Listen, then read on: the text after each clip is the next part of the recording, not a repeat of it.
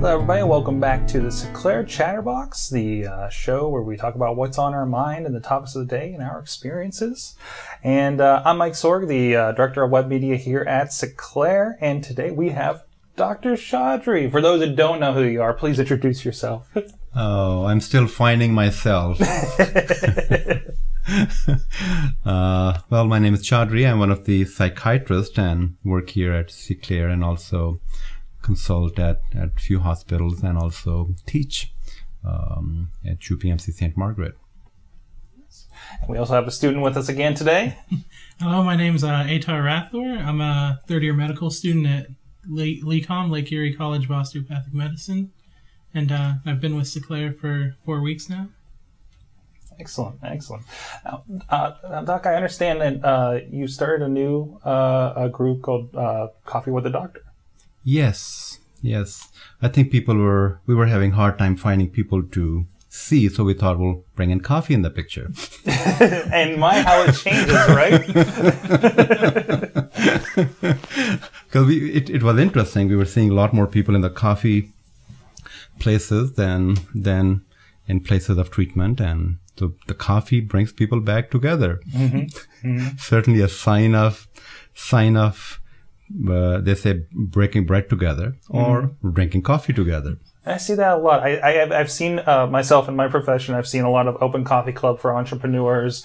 And that really does seem to be the common. Who doesn't like coffee? Right? That's right. And if not, they can have a tea. That's right. In olden days, I used to be medical editor for Allegheny County Medical Society's periodical called Bulletin. And we were looking in the archive, and it was very interesting to see the doctors would have a cigar group. So they'll meet and have a cigar. They would also have a cigarette, so they would, and actually it was published, that our next cigar or cigarette group is going to be such and such day. So now when we talk about that, it kind of seems, oh my God, the doctors would meet on and smoke, and now everybody's so much against smoking. It's all about education, but that served a purpose of bringing people together, and it could be different and healthier. But back then it was what was prevalent and whatever people thought was important. Could we maybe see a pizza party with the doctor someday? Everybody likes a pizza party. That's right.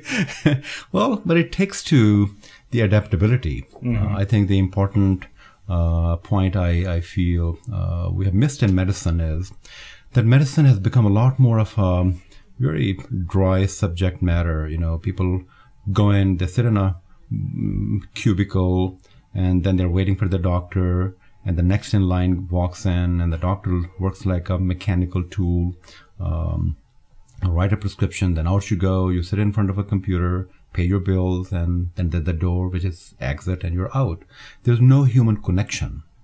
And so our group really is indicating a desire of human mind and body and our psyche to reconnect with a human being.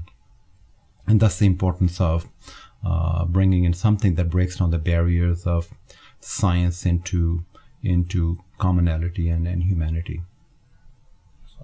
So it's been going pretty well so far. Well, very interesting. The idea came from our social worker, and she goes, because I used to go to the hospital and almost 10 people would want to talk to me at the same time. It was all about medicine. Either the medicine is causing side effect, or they wanted more medicine, or they just want to talk to me for some other reason.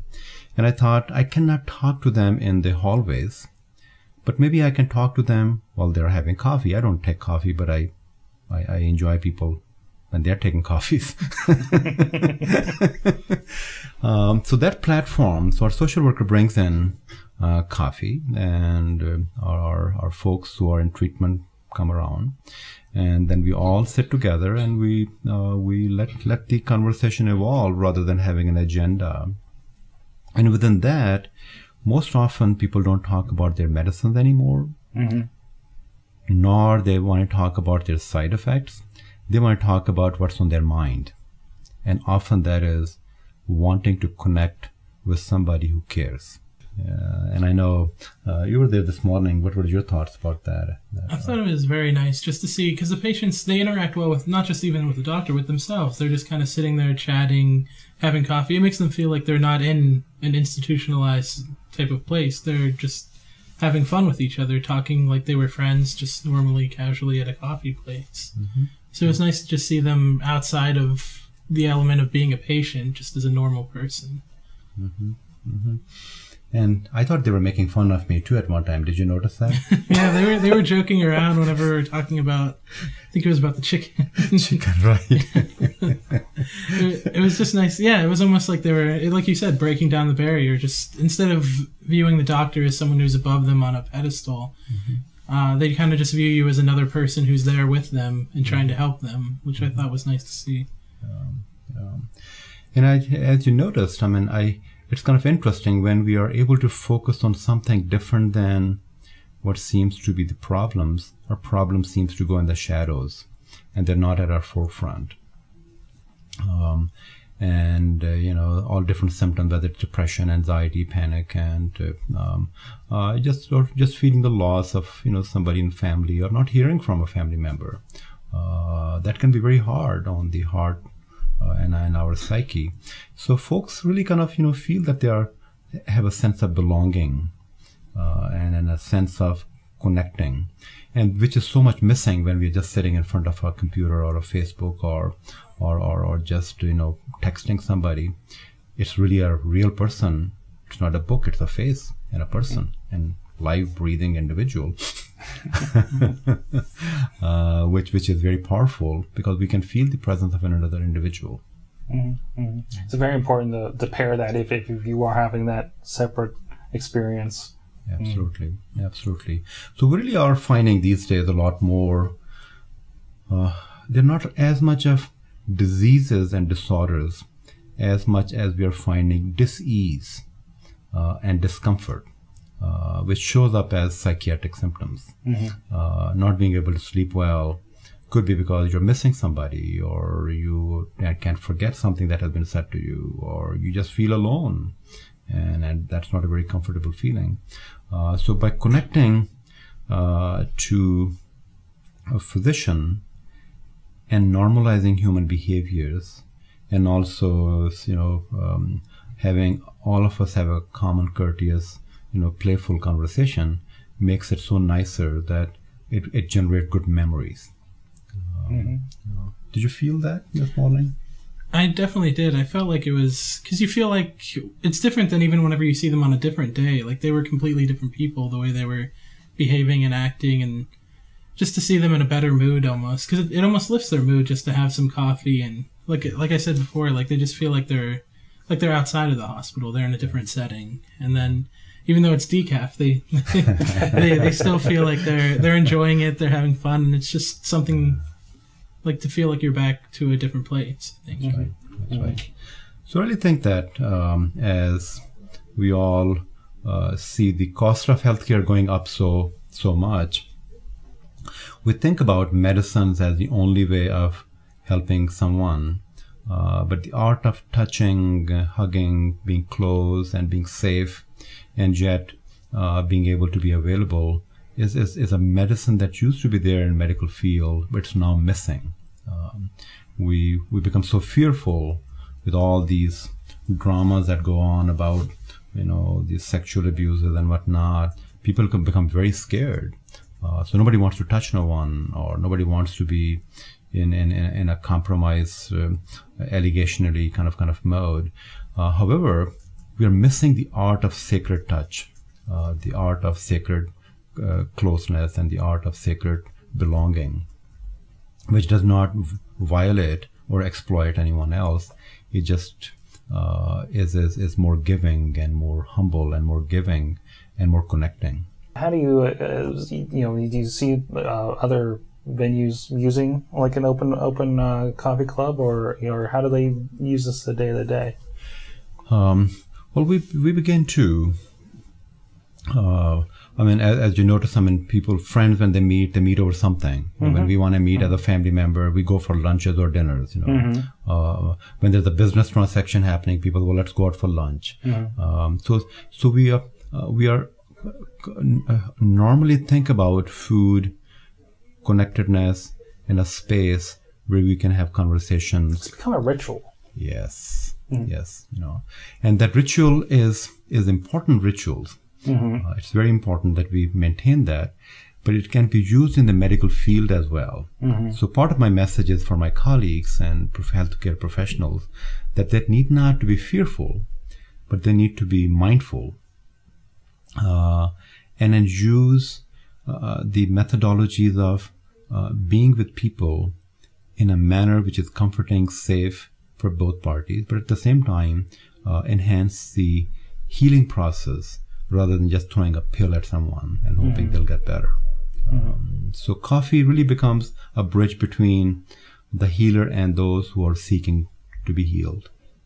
Excellent. Excellent. And it really breaks down the barriers. I mean, there is a lot of, you're the doctor on this pedestal and, tell me what I'm supposed to do with myself. So this really kind of, brings them down to your level. Absolutely. Absolutely. And also I recognize that it is frustrating for the doctors as well. Because when doctors feel that their patients are not getting better, they get frustrated and they start throwing another pill and yet another pill.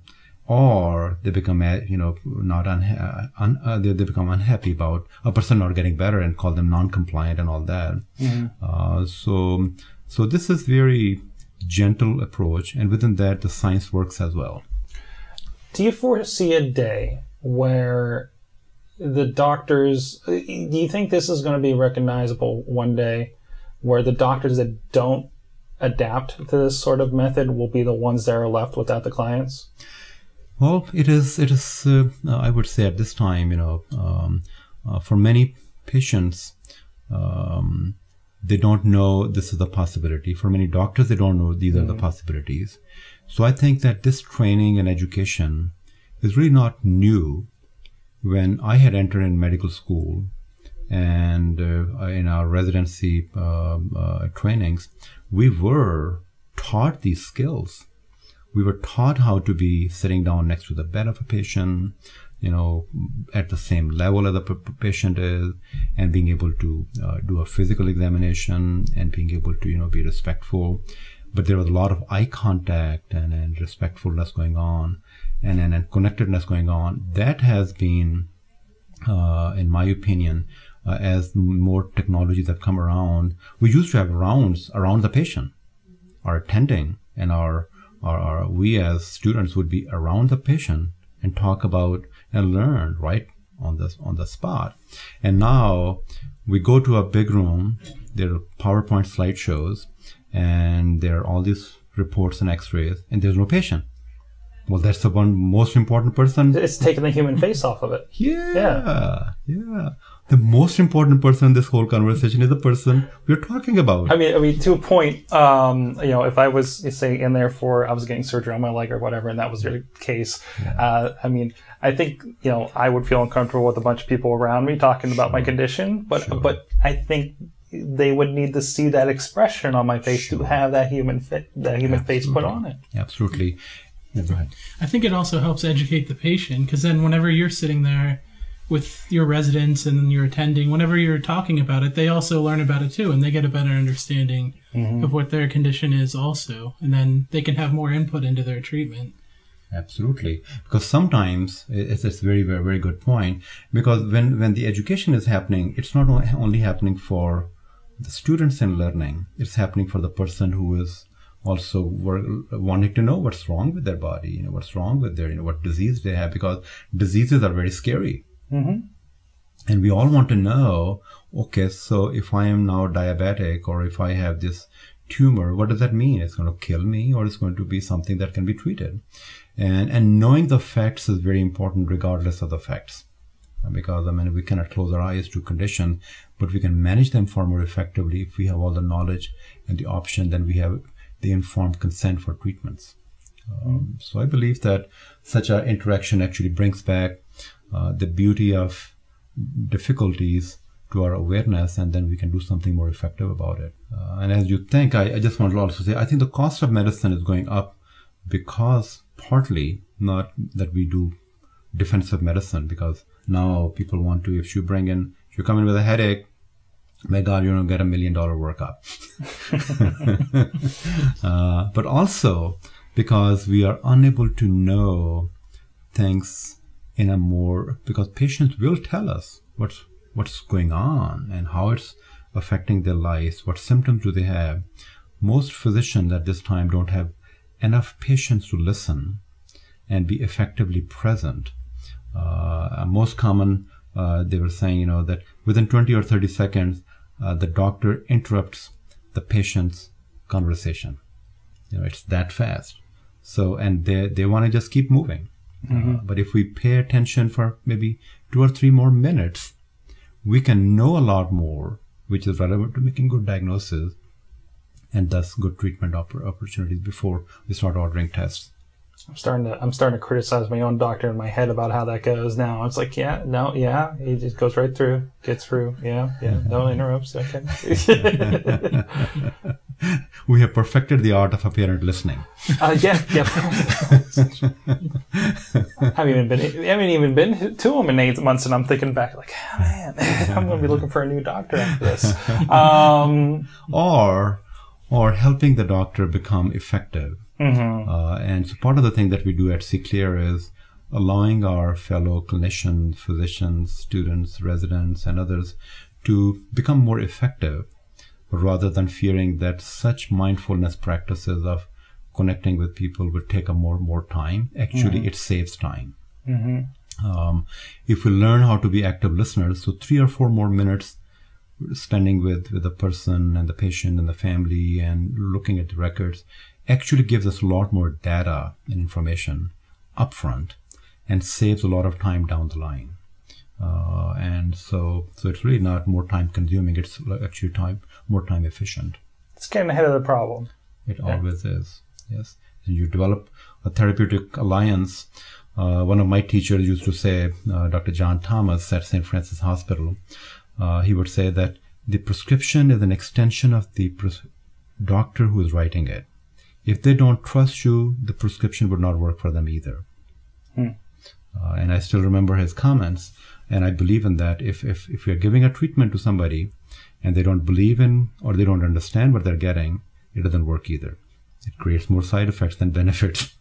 And I know that's something I hear a lot here. We were just talking about in another episode here about family addiction and making them understand what, say, Suboxone does with them and work along with them on the problem, as opposed to, here you go, we'll be good in 2 weeks, Absolutely. And I think our students who come here see that difference. You have any thoughts? Yeah, I definitely notice a difference in educating patients about what you're giving them and then getting their feedback, too, about how medications are working for them. And I think that helps in treating other patients because then you get a better idea of how these medications are working for people. Because as a doctor, you most likely aren't using the medications you're prescribing. So it's good to build up as much of a database in your own head about how it works for people. So I think just spending time with them and getting to know what their thoughts are on that gives you it just helps you become a better clinician in the future. And a better listener.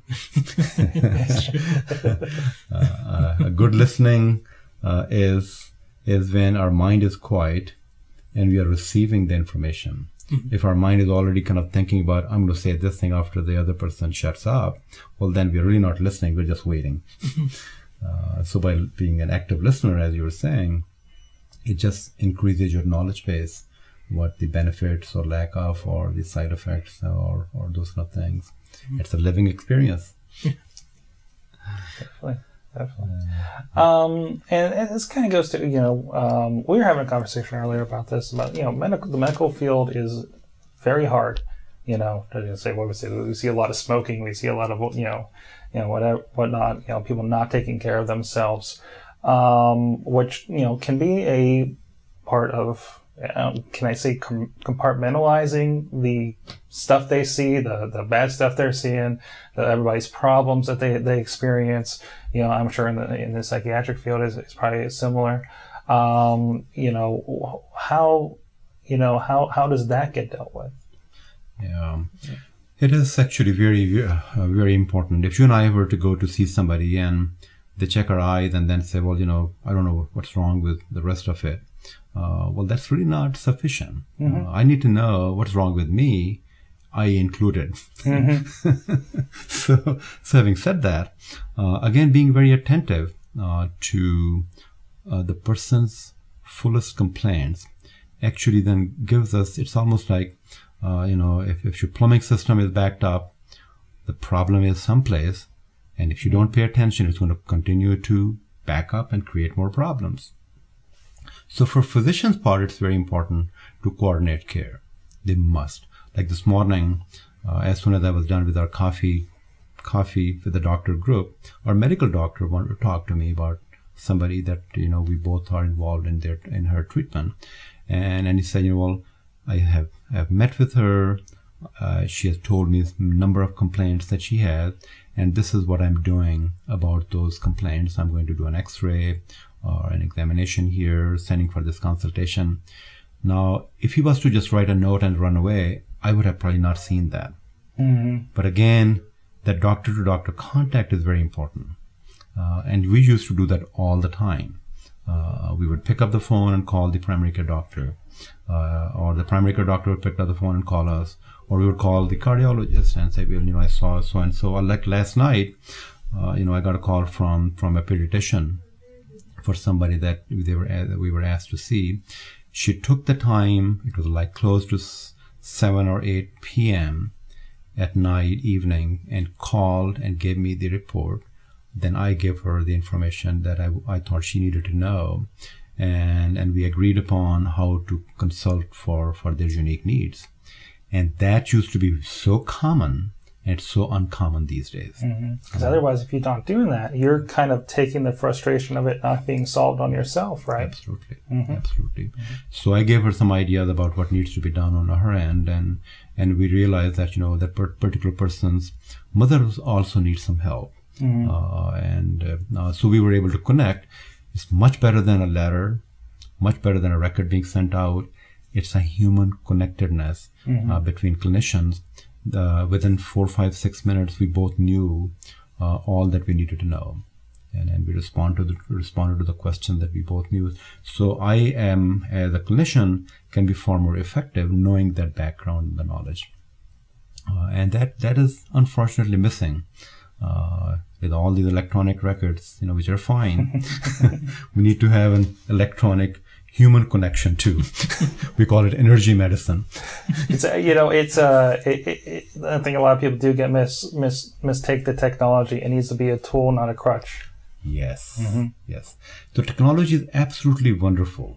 I mean, it is like anything else. No longer I have to carry a big PDR.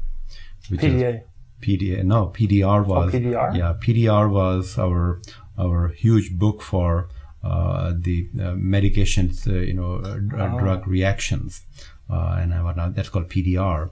And now I have, in a very small little gadget, all the drug-drug interactions and whatnot, and it gives an easy access to information. There's no question. However, I shouldn't be texting while I'm seeing my patient. That's where it becomes a problem. Be happy for the fact you're not breaking your back carrying a file cabinet with you that you can have on your phone, basically. But yes. That's right. That's right. Don't abuse it. That's exactly. Right. That's exactly. Right. I remember, us frantically trying to look for our books, in our folder, then this place and that place. So with this little thingy, I can play music or I can check out a drug-drug interaction. It's very effective. It is when it becomes a barrier to effective care. So technology is wonderful. It has made our lives so simple and so effective because there are so many things that you cannot remember. Can I share a little anecdote with you? Sure. Of course, I listen to a lot of technology stuff, and all the venture capitalists and the entrepreneurs and everything out in California, they're addicted to these things, right? So apparently there's a group of them that they go to dinner, lunch, whatever they do, and they take all of their phones and they stick them in a pile in the middle of the table. And the first one that is compelled to answer his phone or check his message or his email or whatnot pays for the meal. Pays for the meal. Maybe That's what we should do in our groups too. You know? During the group there. Groups meeting to whoever's phone rings first covers the fees for the rest. That's right. Like, congratulations. Meal and cleans up the floor. You do dishes. And That's right. I can start making my deal with my wife. I like that idea. That'll be a very powerful incentive to keep them at bay. But then, if it's actually successful, who does the dishes? Very interesting. But anyways, great stuff. Good ideas to implement in the medical sciences now. There you go. There you go. You're going to try that next time you go out for lunch. Everybody's like, Yeah, that is interesting. Tremendous. Yeah. So what's? I mean, is there anything else? The coffee club's going to continue, of course. Is there anything else on the table you want to try to this effect?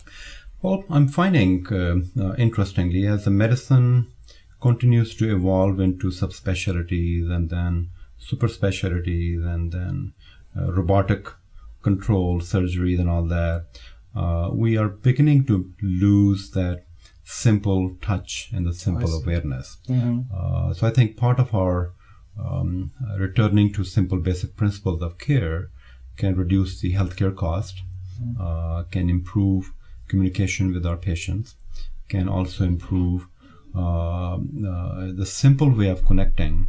The coffee probably cost us maybe $8, $7, $8, whereas now the co-payment for the modern day medicine is like $35 or $50. Mm-hmm. So if you compare the cost of coffee and having a good connected communication with our patients, it's much less than any other medicine which is out there. And we are using coffee as a symbolism.